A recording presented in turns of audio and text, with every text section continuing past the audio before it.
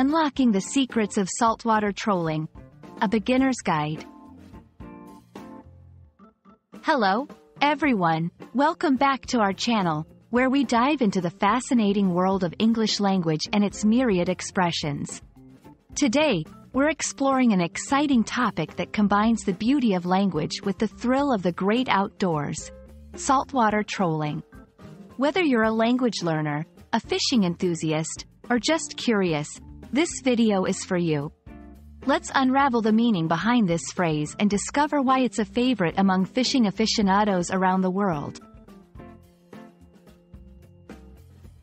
Saltwater trolling is a term that might sound complex at first, but it's actually quite straightforward once you break it down. Saltwater refers to the oceans and seas, vast bodies of water that are salty, as opposed to freshwater found in lakes and rivers.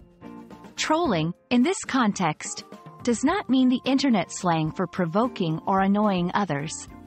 Instead, it's a fishing technique.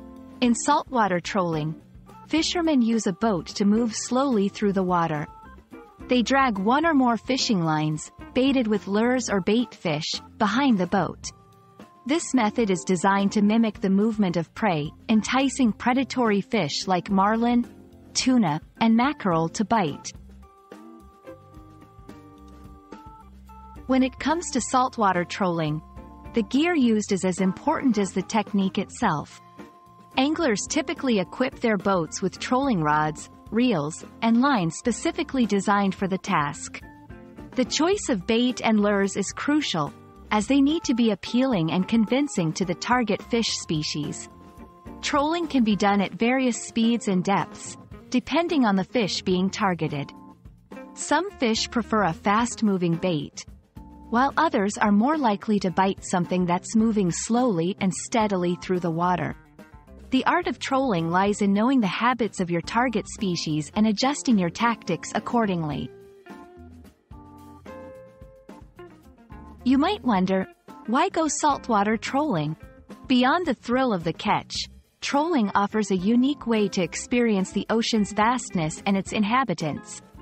It's an adventure that combines skill, patience, and sometimes sheer luck. For language learners, understanding activities like saltwater trolling can enrich your vocabulary and give you insights into the culture and lifestyles of English-speaking countries where fishing is a popular pastime. We hope this video has shed some light on the intriguing world of saltwater trolling. Whether you're planning to hit the high seas for your next fishing adventure or just enjoying learning about new expressions in English, remember that language learning is not just about memorizing words. It's about understanding the stories and cultures behind them. Thank you for joining us today, and we look forward to bringing you more exciting content.